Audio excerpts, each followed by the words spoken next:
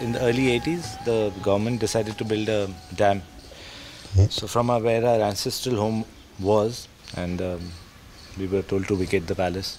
At that time I was young, so my father kind of took out most of the stuff and kept them in stores. And after a decade or something, when we had this land, we wanted to build a home.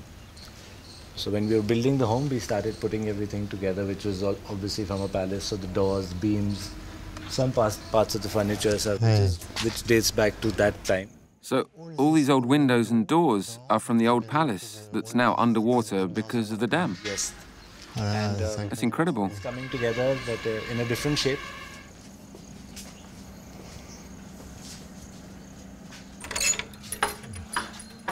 Yeah, that's the part of the palace. It's the main building, and then there were buildings around. So that was your house, on the water? This is 28 July 2001. This is when it was out again, after being surrounded, or some parts of being in water, and like how my father put it. And then eventually, all of it, even like I was mentioning, all the stone was taken out by villagers, this and that. But then all the gates and everything from this, all this stuff is what you see on top. You can see the shapes. The windows, the doors, everything. Yeah, grills, everything. And him? One of the forefathers, my... Great-grandfather? Yes. That is my great-grandfather again on a hunt with some other thing. So they painted it. A tiger? Yeah. I like this one. Oh, I can see you in this one. So this, the head thing, it keeps getting passed on from, so this I have with me. And then when I become a little older, it'll go to Vehan. On what occasions do you wear this? So when you dress up, or you attend marriages or any state function. That, of course, is my father in his young days. That was your father? Yeah. Officially, so there's no one who's a Maharaja, because the Privy Purses started in after the 40s independence, the state. But technically, yes, my father is the Maharaja. I'm the next Maharaja.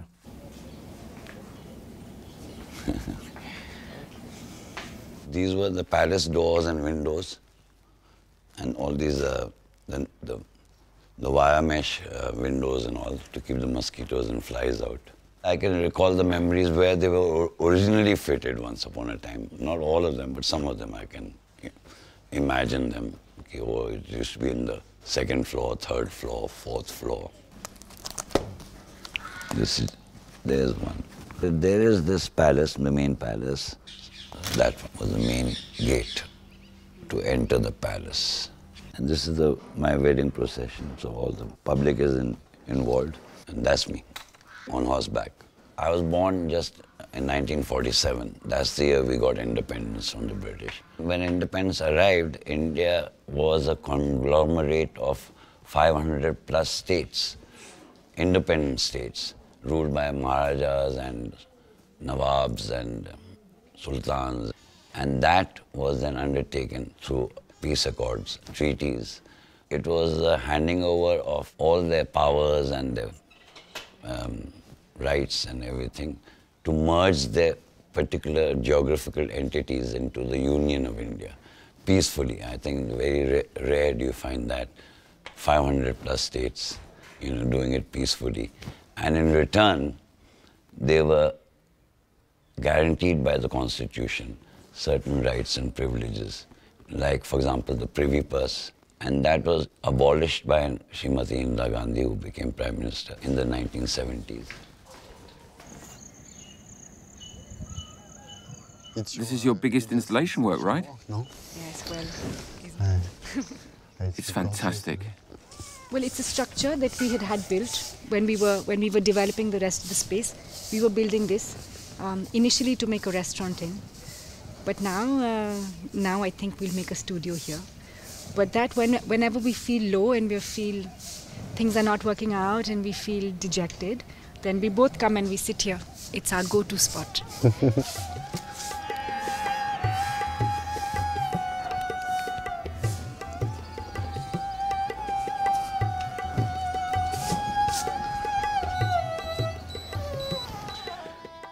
This is a really fabulous place for a set.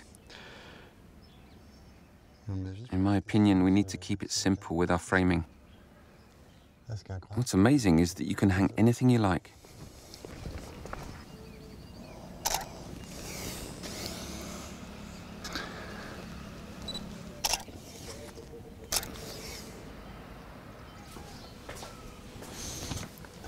Oh, they're lovely. Very beautiful.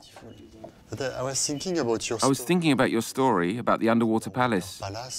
And with all these pieces, we can build the old palace and have the water coming in a big wave. Water coming, or like a big wave with all that to make a... It's going to be like this size. Something. And after you... And like I told you, you're going to be acting out the past, telling the story about this flood of water that came and changed your life and brought you to collect all this installation work. And to make all this installation work.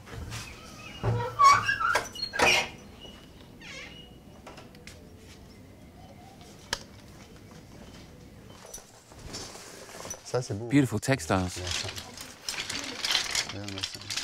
This is beautiful too. Oh, with this, we can do anything we want.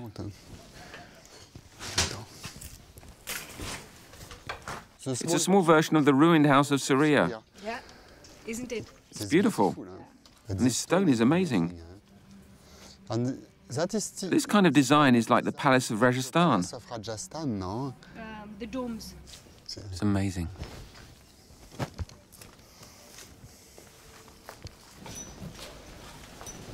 Oh, look at that. It's incredible. The whole world, including the art installation of memory objects, comes from the family home at the end of an era, the time of the Maharajas. What's interesting is that their history is a symbol of the changing world.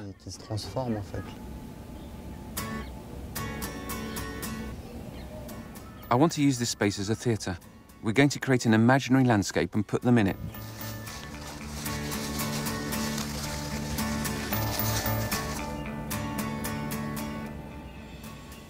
I've made the old palace. No, this is better. It's nice, isn't it? It's very nice. This is where the big wave will come. Mo is hanging those blue fabrics. Big wave. Ah, big wave, like a tsunami. Like a tsunami.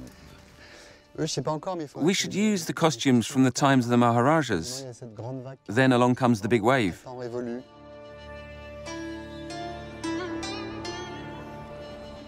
As in Udaipur, the Maharajas sought to build their palaces close to the water.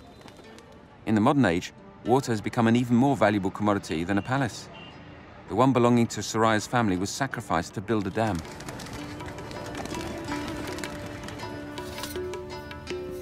These are golden candles. The palace is going to get washed away, so we are escaping with whatever is most precious, which is gold and history and dog and family. Do you know what's the most important thing to save rather than the gold and thing is the Maharani? Because otherwise there'd be nothing. Like if it's without the Maharani, what do you do with the gold and the... After, you can't have the following generations. 1 second. It won't go on like that, trust me. Yeah, not like that. Take it out. Yeah, put your hands back, yeah. That's the only way it can go on. Perfect. Yeah. And with the orange, we'll see you clearly because of the blue waves. This? No, we'll go see in the trunk. We'll go see some poshaks in the trunk. This one? No. Very good. Yep. Let's see what's in here. So you must... Oh, look. That one. You found it. So this is Maharani. Yeah, okay. It's incredible, the design. Has many years of work. Yeah, it is. I got 256 saris from my mother when I got married. 266? 256. Do you want to see one of this pink one, which is, it's my wedding one? I didn't choose this. She chose it, and she sent it. In India, it's like that. The bride doesn't quite choose her clothes. The bridegroom's mother chooses the clothes and sends it. I wore it for my wedding, and then I wore it for Surya's sister's wedding, and that's it. Now I will put it in an installation now. Kholo Himmat.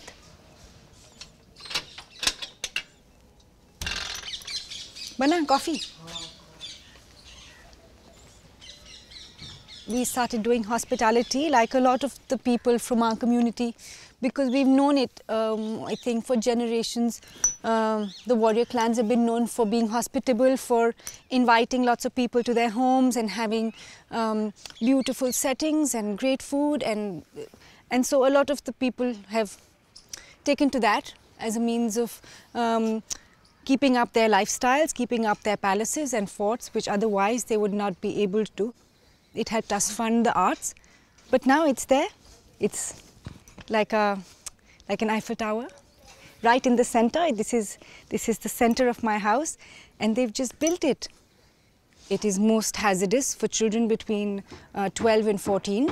I intend to send my child away, but what about all the other children here? I'm going to go to court and fight it, and making sure, like the kings did, that their people are looked after, and that I have to fight it for everyone actually here with me. Because it is our legacy, in a way, to look out for the people who are loyal to us. This is India today. Yes, this is India today, and I think I'm also India today, and so I'm not going to sit and I'm not going to let them just do as they please.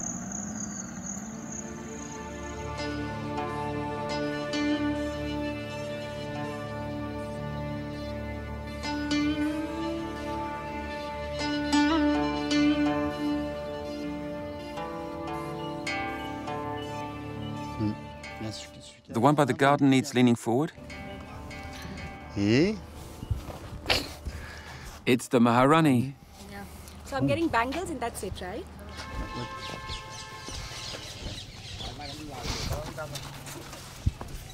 See, Baba? With this one, you go like that. Here, look up there at the wave. Because here, the big wave is coming. So you save the object because you're the family that is leaving with the Maharaja. So you're saving the memory and gold of the family.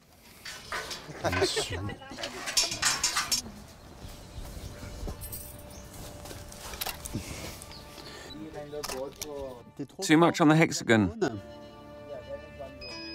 About good. Voilà. You want her to put it on the treasure? I want to see the hands.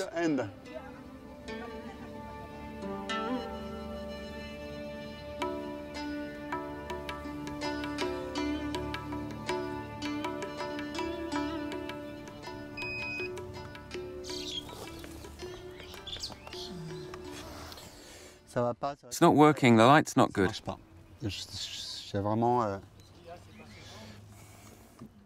There's too much shade on the right side of Baba.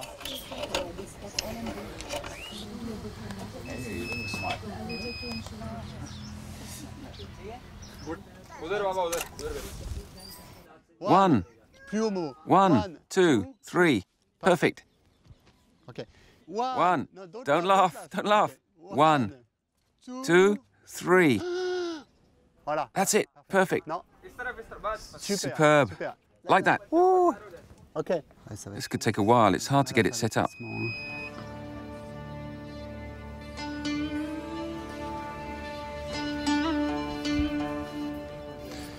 Go ahead, Momo. We'll try it like that. Ritu's position is all wrong. She's buried under everything. You must be like this. See? You're comfortable. You sleep like this in front of the camera, looking up a little so I can see your eyes. Some eyes. 2, 3. Good. Since I don't have enough light to shoot it all in one session, I'm doing a series of images that I will then superimpose. For example, starting from this first picture with Soraya and Ritu, I'll gradually add bits of photographs from different shots to erase the light and create my scene. So the photo will be composed of a lot of different photographs.